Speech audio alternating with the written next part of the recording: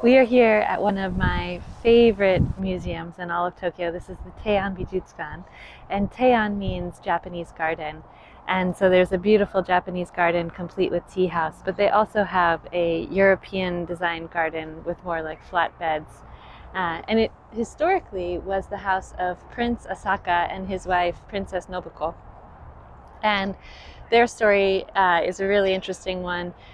Pince Asaka had been studying in France, and he got in a really bad car accident in the 1920s, and Princess Nobuko had to go over to take care of him.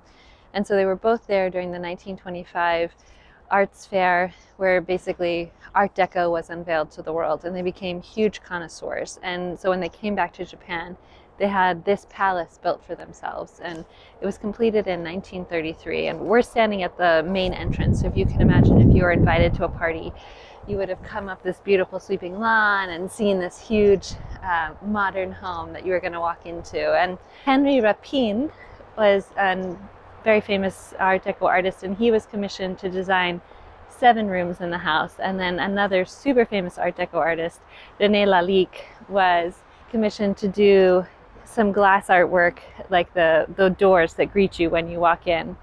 And an interesting story about this family: after the war, when America decommissioned the non-main lines of the imperial family, Pince Asaka had to leave. And so this palace became the home of the Japanese prime minister.